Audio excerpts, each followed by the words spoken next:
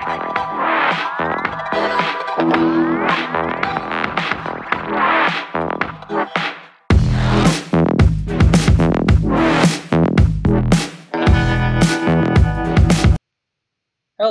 this is Rick from MathX, and today we're going to be going over number 8 from the 1989 AIME. Now, this is another problem that isn't really relevant for today's AIMEs because this AIME took place over 30 years ago, but it's just a fun problem to solve. I first saw this problem while doing an AOPS book, and even though this problem looks quite tricky, there's actually quite an easy solution to it. When I first saw this problem, I thought we had to use matrices to solve it. But after thinking about it, we realized that we can actually solve this problem by using simple algebraic manipulations, and that the number of steps involved in solving this problem is not an obscene amount. In fact, a 5th grader or a 6th grader, if they just know the right algebraic manipulations, they could solve it themselves. This problem isn't that hard. So, without further ado, let's just get into the problem so I can show you exactly what I'm talking about. Assume that x1, x2, all the way through x7 are real numbers, such that x1 plus 4x2 plus 9x3 plus 16x4 plus 25x5 plus 36x6 plus 49x7 is equal to 1. 4x1 plus 9x2 plus 16x3 plus 25x4 plus 36x5 plus 49x6 plus 64x7 is equal to 12. And 9x1 plus 16x2 plus 25x3 plus 36x4 plus 49x5 plus 64x6 plus 81x7 is equal to 1, 2, 3. And from there, it wants us to find out the value of 16x1 plus 25x2 plus 36x3 plus 49x4 plus 64x5 plus 81x6 plus 100x7. So, just by looking at the problem, we see several patterns. In the first equation, the coefficient of each of these x1, x2, x3 terms is just the square of the subscript. So the coefficient of x1 is just the square of 1. It's 1. The coefficient of x2 is the square of 2, 4. Coefficient of x3 is square of 3, 9. Similarly, the coefficient of x7 is just the subscript squared, 7 squared, 49x7. The same kind of thing happens with the second line, 4x1 plus 9x2, but instead of it just being the subscript square, it's the subscript plus 1 whole squared. So 1 plus 1, 2 whole squared will give us the coefficient of x plus 1. 2 plus 1, 3 whole squared will give us the coefficient of x2. 3 plus 1, 4 whole squared will give us the coefficient of x3. All the way to 7 plus 1 whole squared will give us 8 squared, or 64, as the coefficient of x7. The same idea applies with the final line of the problem, 9x1, 16x2. Instead of just adding 1 to the subscript, we add 2 to the subscript and then square. So x1 will become 1 plus 2 whole squared, which will give us 9. 2 plus 2 whole squared, which will give us 16. 3 plus 2 whole squared, 5 squared, 25. All the way to 7 plus 2 whole squared, 9 squared, 81. And in the problem, it just wants us to find out what 16 x1, where instead of just adding 2 or adding 1, we add 3 to the subscript and then square. So 1 plus 3 whole square will give us 16. 2 plus 3 whole square will give us 25. 3 plus 3 whole square will give us 36. All the way to 7 plus 3, 10. 10 whole square will give us 100. So there's clearly some symmetry, and there's a weird pattern going on with this.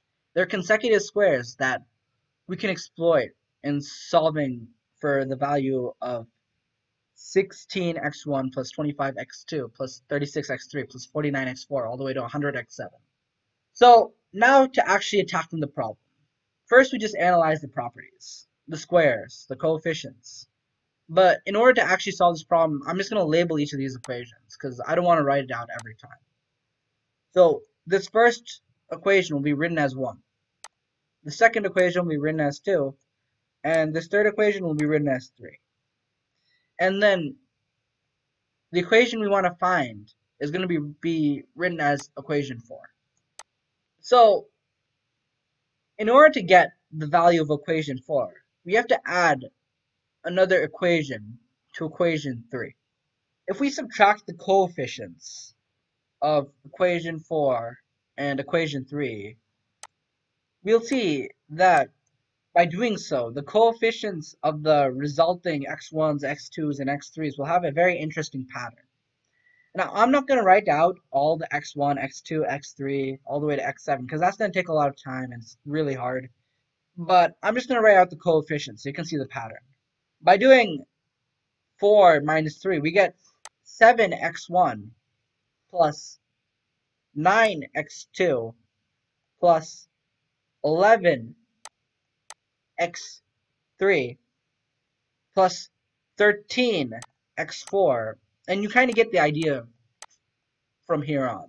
All the way to 100 minus 81, 19x7. What we really have in this case is we have a series of consecutive odd numbers. And that's just by subtracting our target equation from our third equation. If we subtract 3 from 2, we see a similar pattern, except everything shifted over slightly. By subtracting equation 3 from 2, we see that the left-hand side's coefficients, 9 minus 4 will give us 5. 16 minus 9 will give us 7. 25 minus 16 will give us 9. And instead of maxing out at 19, this time I'll just max out at 17, with 81 minus 64. But we also have a value for this, because this side just represents the x1, x2, x3's coefficients. But by subtracting their actual values, we have that this is 123 minus 12, which is merely 111. So we see that if we want to find out the value of our fourth equation, our target equation,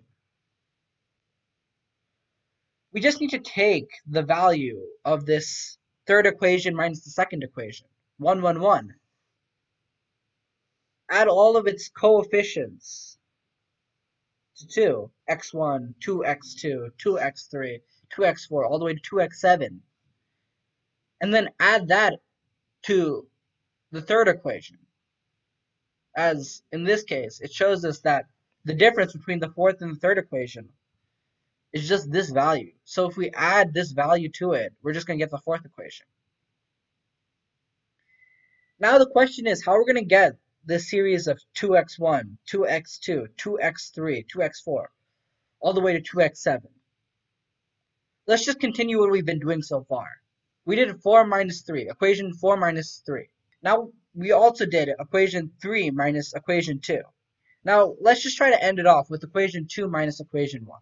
First off, by subtracting these two equations from one another, we have a definite value. Equation 2 has a value of 12 and equation 1 has a value of 1. So equation 2 minus equation 1 will give us 12 minus 1, which is just 11. As for the coefficients, we just need to do 4x1 minus 1x1, which will give us a coefficient of 3 for the x1 term, 9x2 minus 4x2, which will give us a coefficient of 5 for the x2 term, all the way to 64x7 minus 49x7, which will give us a coefficient for the x7 term. So 64 minus 49 will give us 15. Once again, we see a similar pattern. Just as how equation 4 minus equation 3 gave us coefficients which were consecutive odd numbers, but 2 greater than the set of consecutive odd numbers that we got when we subtracted equation 3 minus equation 2. Equation 3 minus equation 2 is just a series of odd numbers, 2 greater than the series of odd numbers when expressed with equation 2 minus equation 1. So then we see that if we just subtract the difference between equation 3 minus equation 2 and the difference between equation 2 minus equation 1, we're going to get 2x1 plus 2x2 plus 2x3 all the way to 2x7. And from there, we can add that to equation 3 minus equation 2 to get the value of equation 4 minus equation 3. Using this, we can just add this to equation 3 to get the pure value of equation 4, and thus we would have solved this problem. So from here, we just have to subtract the difference of equation 3 minus equation 2 and equation 2 minus equation 1. So numerically, our value would be 100. And as for the coefficients, we would get 2x1, 2x2, 2x3, all the way to 2x7. From here, if we add that to the difference of equation 3 minus equation 2, we would get 211 is equal to an expression with coefficients of 7, 9, all the way to 19. Because remember, we got the 2x1, 2x2, 2x3, all the way to 2x7, and we're just adding that to 5x1, 7x2, all the way to 17x7. So that'll obviously, just by adding it up, will give us 7x1, 9x2, all the way to 19x7. So we found the answer of this numerically by just exploring the two properties within each other. So now our final step to find out the value of equation 4 is to add this 7x1 plus 9x2 all the way to 19x7. We add this value to 9x1 plus 16x2 all the way to 81x7. And we see that the 9 plus the 7 will give us 16. The 16 plus the 9 will give us 25. And then the 81 plus the 19 will give us 100. So when it comes to the variable side, they're going to match up completely. In order to find out the numeric value, we just have to add up the value sides. So the value side of equation 3 is 1, 2, 3. The value side of this equation is 211. So adding the two up, we're going to get that the value of 16x1 plus 25x2 plus 36x3 plus 49x4 all the way to 100x7 is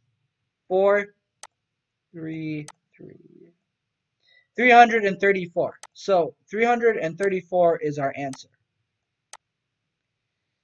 So this problem wasn't too difficult. Even though it looks really complicated and involves some steps, most of this just could have been deduced by looking at the properties of square numbers, how square numbers will have differences of odd numbers, and by taking the differences of consecutive squares, we're going to get different sets of consecutive odd numbers. So in this problem, the key thing to do is to just keep all your work organized. On this, I had trouble writing out the x1s and the x2, but we still managed to keep it somewhat organized by defining the equations with numbers, and then subtracting these numerical equations from one another. In this problem, you don't need to keep track of all the x1, x2, x3, x4, but you just have to keep track of the coefficients, and make sure that the coefficients always stay corresponding with one another. Once you match the coefficients of this value, and then have a value form for that, you pretty much solve the problem. So in these kinds of problems with tons of steps and tons of things to mess up on, don't get scared by the problems, because AIME tries to scare you with problems that look scary, but in the end, they only do that because the problems themselves aren't too hard to solve. So with these kinds of problems, just keep your work organized and think about what you know about the numbers they give you.